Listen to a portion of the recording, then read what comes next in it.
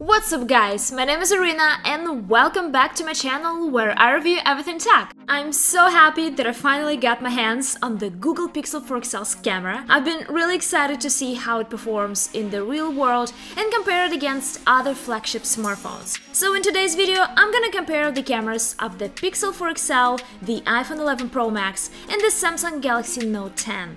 And in this video, as always, we'll take a look at some daylight photos, night shots, selfies, photos taken in challenging light conditions, and much more. And of course, I'll test the side-by-side video quality and stabilization. Let's quickly take a look at the tech specs of the cameras on these three phones. We have 12 megapixel main cameras on all of these devices. And when it comes to the telephoto cameras, we got 16 megapixels on the Pixel 4 XL and 12 megapixels on the iPhone 11 Pro Max, as well as on the Samsung Galaxy Note 10. Also, the 11 Pro Max and the Note 10 have the ultra-wide cameras, while the Pixel 4 XL doesn't have one. And when it comes to the apertures of these cameras, the Note 10 has the advantage of having a dual aperture of 1.5 and 2.4 on the main camera, while we have the aperture of 1.8 on the main camera of the iPhone 11 Pro Max and the aperture of 1.7 on the main camera of the Pixel 4 XL. And speaking of the telephoto cameras, we have the largest aperture on the iPhone 11 Pro Max. However, we'll see how this translates in the real-world comparison. And let's start with some portrait shots. When it comes to separation from the background, all of these three phones did a pretty good job here. I don't see any obvious flaws. And speaking of exposure, the Note 10 produced the brightest photo in this particular example, and from my experience it does so in most situations, when compared to all the other flagships I've compared it against so far. The Pixel 4 XL produced the least bright photo between these three. However, if you look at the background, you can see that it's properly exposed. There are no overexposed areas like we have in the photo from the iPhone 11 Pro Max and the Note 10, and while the photo from the Pixel can be easily edited by adding a little bit of brightness, it's gonna be nearly impossible to get any detail from that overblown background in the portrait from the Note 10. Let's look at another example, and once again I can say that the separation from the background is pretty good in these three portraits. You can see some differences in exposure and colors here, and of course it comes to your preferences guys, which photo you like best. Now let's look at these blacklit photos taken in the portrait mode. Obviously, blacklit photos are always challenging. I was standing in the shadows as the sun was shining at the back of my head. Unfortunately, the Note 10 completely blew out the sky and the river in the background despite many attempts. The iPhone and the Pixel produced pretty good shots with beautiful backgrounds. However, I would say the portrait from the iPhone looks slightly hazy and soft, while the photo from the Pixel looks slightly darker but sharper than the other two. And the thing I found interesting about these three cameras is that they have different techniques when it comes to dealing with hair. For example, the iPhone 11 Pro Max always blurs out the hair that sticks out, overall making my hair look neat, while the Pixel 4 XL leaves it as is, sometimes making my hair look a little rough. Just like in this photo where it looks like I have a big spider on my head. And by the way, zooming into the photo from the Note 10, I think it could actually be a very good portrait, but didn't happen here. Next, let's look at some random daylight photos, and you can judge them for yourself.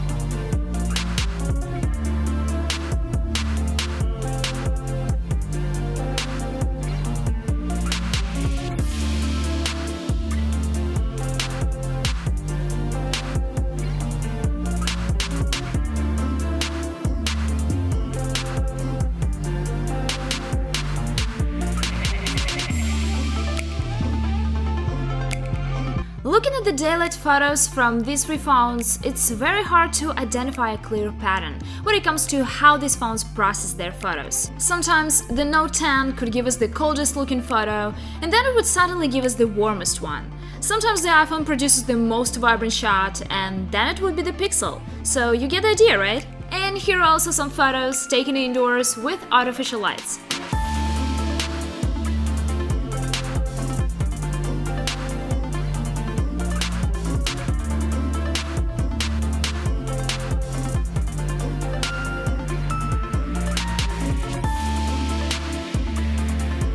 Now let's talk about the front-facing cameras. We have 12 megapixels on the iPhone 11 Pro Max, 8 megapixels on the Pixel 4 XL, and 10 megapixels on the Samsung Galaxy Note 10. And when it comes to the apertures, the iPhone 11 Pro Max and the Samsung Galaxy Note 10 have equal apertures of 2.2, and the Pixel 4 XL has the aperture of 2.0. And let's look at some selfies. The face retouching was off on all of these devices except for the iPhone, where it's always set to default and you cannot change it.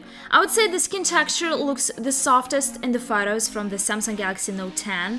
By the way, all of these phones can take wide-angle selfies. The only difference is that you have to make a switch to the wide-angle mode on the 11 Pro Max and the Note 10, whereas you don't have to do anything on the Pixel 4 XL, since its front-facing camera is always set to the wide angle. Also, here are some portrait selfies. And now let's look at some times to zoom photos. I've been particularly curious to test it out since the Pixel 4 XL got a dedicated telephoto camera.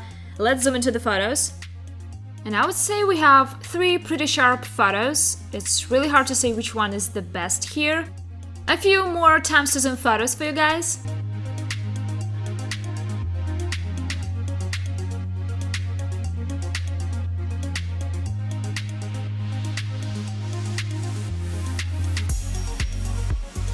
However, despite having a dedicated telephoto camera, the Pixel 4 XL does not have an ultra-wide camera, which the 11 Pro Max and the Note 10 have. And even though I already compared these two ultra-wide cameras in my previous camera comparisons, I can't help but show you some examples anyway, because this is always so much fun.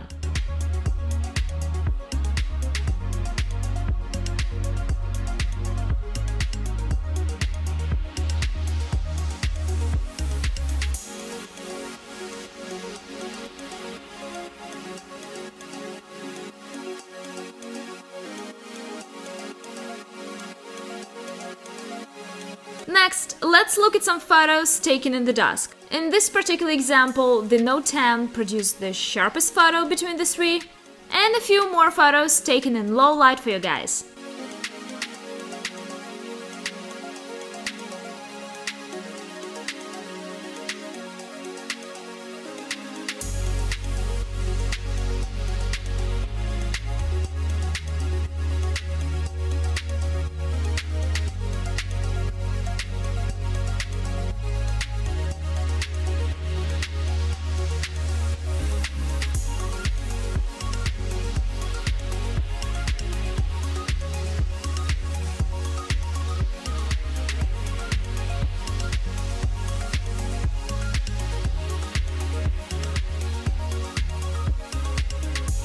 And finally, it got really dark, so it's time for the night shots. So here all the photos were taken in the night mode. Generally speaking, all of these three cameras produce beautiful night shots. However, these photos have some differences in exposure, colors, and sharpness. And guys, I'll let you judge these photos for yourself.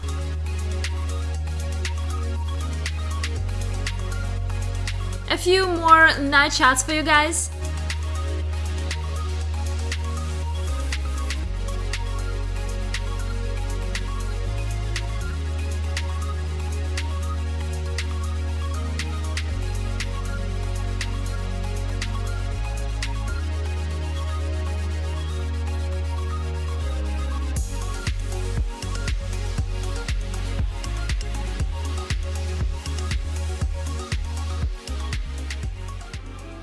And now let's look at some night times to zoom photos.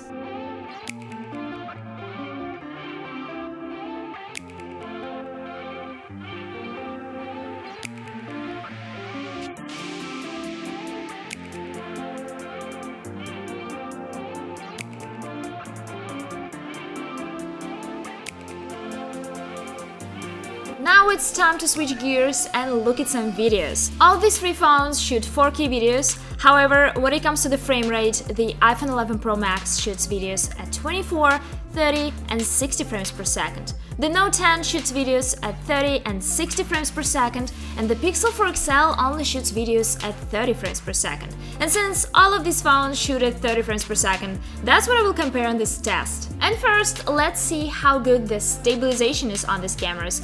And taking into account that I was walking pretty fast and all of these videos were shot handheld, I can say that the stabilization is really good on these devices. I think the video from the Pixel 4 XL seems the smoothest here. What do you think, guys? A few more videos for you.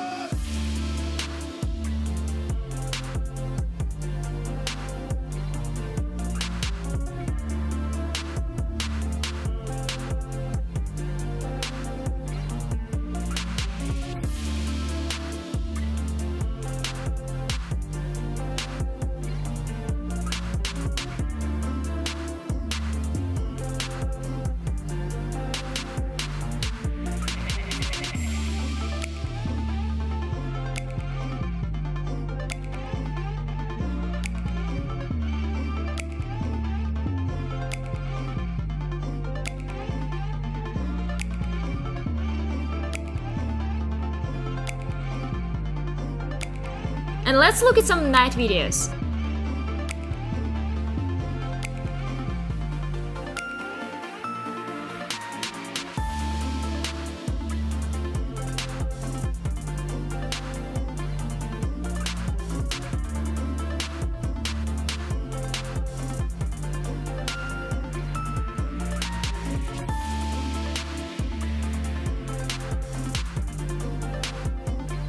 So guys, it's time to wrap up this video.